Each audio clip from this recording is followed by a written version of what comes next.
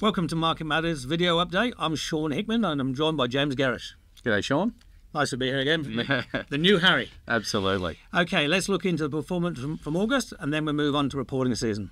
Yeah, it was a interesting reporting season in August, and that dovetailed into the portfolio performance I'm just going to speak of now. So in terms of our active growth portfolio, we had a soft month. We've spoken about positioning leading into August in the last couple of videos around our overweight resources in the active growth portfolio. That hurt us in August, as it has done over the last couple of months. The portfolio was down 1.4% for the month.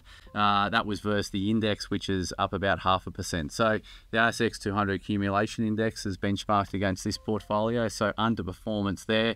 If I step back and look at inception, I think this is really important because when you run a high conviction portfolio, you're going for outperformance over the medium time frame, so 3 years to 5 years. Yes.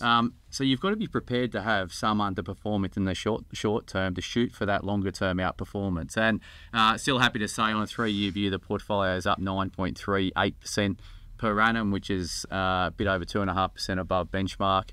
And from inception, it's up 13.5% per annum, which is over 4% above benchmark. So short term, the monthly performance has been weak. Long term, we're sticking with our strategy. In terms of the income portfolio, it was down about 34 basis points for the month. It has an RBA cash plus 4 benchmark, which was up 0.7. Inception to date, it's up about 9% per annum, well ahead of its benchmark. International equities were down 0.7 for the month. That outperformed the broader weakness in the MSCI World Index in Aussie dollar terms, which was down 1.2.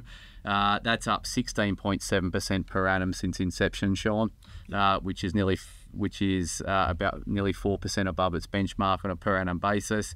The emerging companies portfolio was down 6%. That was our weakest portfolio. That was against the benchmark of down 2. Inception to date, it's about 1.41% per annum above its benchmark. And then the ETF portfolio, which is a newer portfolio in our stable, was up 0.3%, slightly underperforming its benchmark, which is the RBA cash plus 3%, and it's up 9.85% per annum since inception, which is about 5% ahead of its benchmark. So I know a mouthful there. I think the key takeaways, Sean, softer month in August, but all portfolios are running well ahead of their benchmarks from inception. So we're pleased with that metric. No, exactly. And I'll speak for a few seconds so you can breathe. You know, we've got a position that is slightly overweight resources, slightly overweight cash. And as most people probably know, the banks have kept on running strongly. And that just pushed us behind slightly. But overall, we're happy with what we're holding. We might, and probably always will, tweak around the edges, but we're not just throwing the baby out with the bathwater. I think the important thing is, so there's 5 portfolios here. So we've got an active growth portfolio, high conviction, which is aiming for growth. It's aiming for above benchmark returns with around 20 positions. The income portfolio would suits investors who are looking for more stability, more consistency in income. And you see that in the volatility in these portfolios. So we regularly run volatility metrics and risk metrics across portfolios, and you can clearly see what each portfolio delivers and how it goes about delivering those returns. So if you shoot for higher returns, you're going to have more volatility. The international equities portfolio is growth but less resource focused because the US market is less resource focused. And then the core ETF portfolio is a portfolio that is considered like a balanced approach, 60% in growth assets, 40% in more defensive bonds, etc. So a more diverse portfolio. So I guess there's a portfolio for everyone on the Market Matters website. So it's really about picking the one that suits your objectives, Sean. Yeah, and it's really important. I can be guilty of it at times. You mustn't get too close. These portfolios are going to travel over time. We are here for the long term. Market Matters have been going for about 10 years. We intend to be going for 10 or 20 more at the very, very least. And so if you have a bad month or two, and it's frustrating, you got to look beyond that and say, okay, obviously continually evaluate each position, each mindset, but is it what we want to be in? That's an important point. So should we hold something today for tomorrow, irrespective of your entry price? And I think taking some of these emotions out of making decisions in the market is really one of the things that we can help members with, is having this non-emotional, more analytical mindset that we employ across portfolios. Anyway, enough on portfolios. Reporting season, Sean, because there's a lot to take out of it. My my high-level view around reporting was that FY24 was actually pretty good. But FY24 has started a little bit more cautiously for companies and their guidance. So, I mean, this is not new news. We've got a lot of macro uncertainties playing out in terms of interest rates, in terms of elections coming up over in the US, and a whole raft of things that are playing into some uncertainty across equities and the economic landscape going into FY25. So I understand why corporates are being a little bit more cautious, but I was actually pretty pleased with the level of detail and the, I guess, confidence that some management teams had in terms of their guidance for FY25. We learned a lot. So I think we learned that the consumers are holding up, but it's not holding up everywhere. It's still patchy.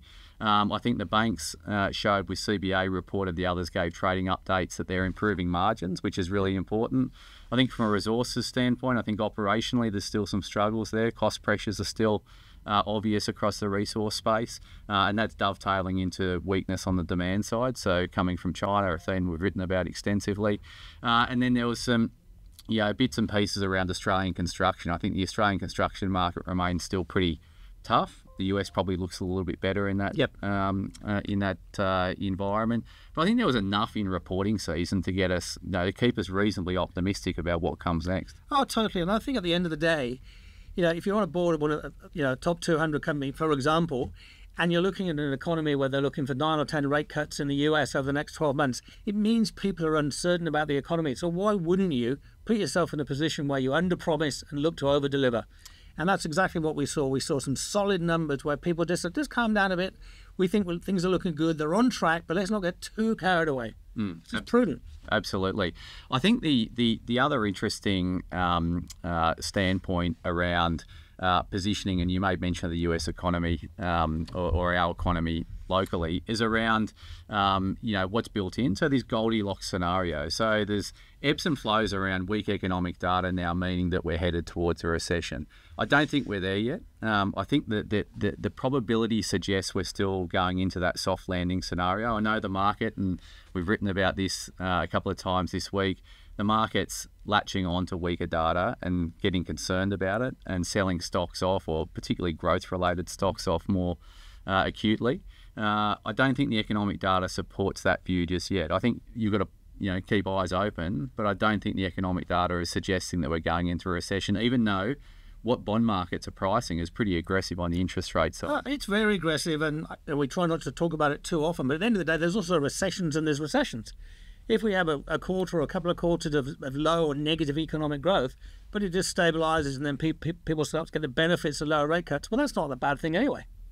So we're sitting here to start September. We've come off a reasonable reporting season. The outlook for FY25 remains reasonably positive. I think it's going to be a case of being very selective in the companies you own, active positioning around portfolios. That's certainly what we'll continue to do. Sean, thanks for joining me today. This month's Market Matters video update. Bye for now.